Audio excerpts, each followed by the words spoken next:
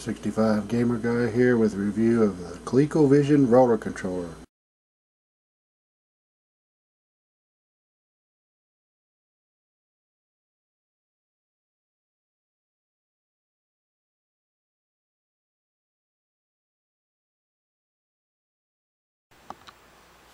And this is it. It's got a place for both your controllers. I don't have them locked in. You can actually lock them in there. And you've got your separate buttons. You've got a switch for joystick or roller, which depends on if the game requires you to use a roller controller. Now, technically you could use this game with any joystick game, but I can't imagine trying to play Donkey Kong or a game like that on a roller controller, but I guess if you wanted to do it, it could probably be done. This thing is very well built.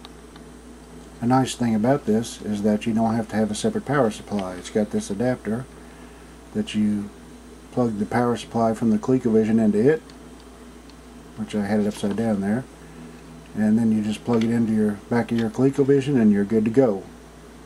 And it has a Y adapter that you plug into the ports on the ColecoVision on the controllers, and then you plug your controllers into here so you can use the gamepad for your game selection screen and pause and things like that.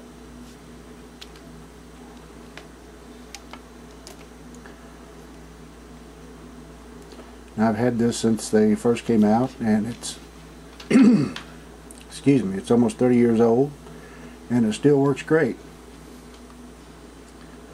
Now, included in this is a game called Slither, which I plan on reviewing next.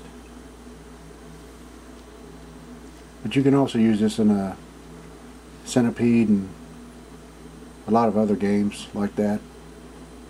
I think Victory and Mega Race is another one that comes to mind. Another kind of nice thing about this is that you can still use the joysticks. If you want to leave this plugged into your ColecoVision, you can just flip the switch to joystick and you can use the joysticks and play the game normally. So that's kind of a neat feature. 65 Gamer Guy here. Thanks for watching and happy gaming.